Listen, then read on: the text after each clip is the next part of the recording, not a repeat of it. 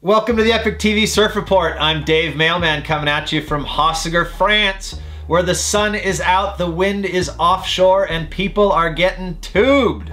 That's right, it's firing here today. And as usual on today's show, we're going to be taking a look at the global surf forecast to find out where things are firing elsewhere in the world, as well as a look back at some place where the waves have been good lately, a little bit of surf news, and one hot piece of surf porn straight out of Webland. So sit back, relax, and enjoy today's edition of the EpicTV Surf Report.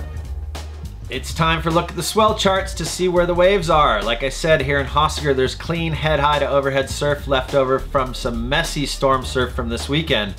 But the place to be is the Pacific coast of South America, with a new south-southwest swell hitting the coasts of Peru and Chile, with surf in the 2 to 3 meter plus range on the most exposed beaches.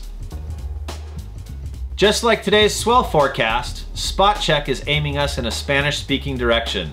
As you know, spring is the season for Southern Hemisphere swells, and earlier this month, as you can see in this Beyond the Borders swell story from Surfline, Central America and mainland Mexico saw some pumping surf thanks to swell systems from down in the roaring 40s.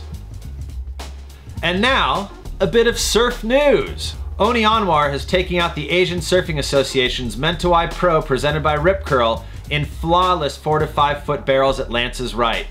Sumbawa's Anwar bested Bali's Garut Widiarta to claim victory and take home the winner's check for 25 million rupiah, approximately $2,500 US, and a specially carved Mentawai Boatsman's Paddle Trophy. This is promising news from Indonesia and the Mentawais just a year out from a rumored return of the Rip Curl Pro Search to the ASP WCT calendar in Indonesian waters in 2014. It's time for a look at a little surf clip. It's one of those places that people have heard about but no one really knows much about. I'm talking about the Azores Islands. There are 9 of them in the mid-Atlantic archipelago. This clip, starring Marco Giorgio from Uruguay, Nico van Roop from Portugal, and a seriously sick slab, was shot somewhere in the middle of them all.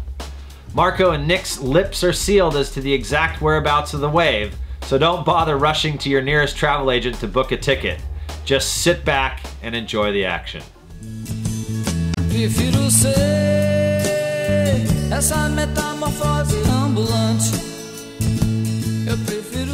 Thanks for tuning in. There's more where this came from tomorrow here on the EpicTV Surf Report. Until then, don't forget to paddle out.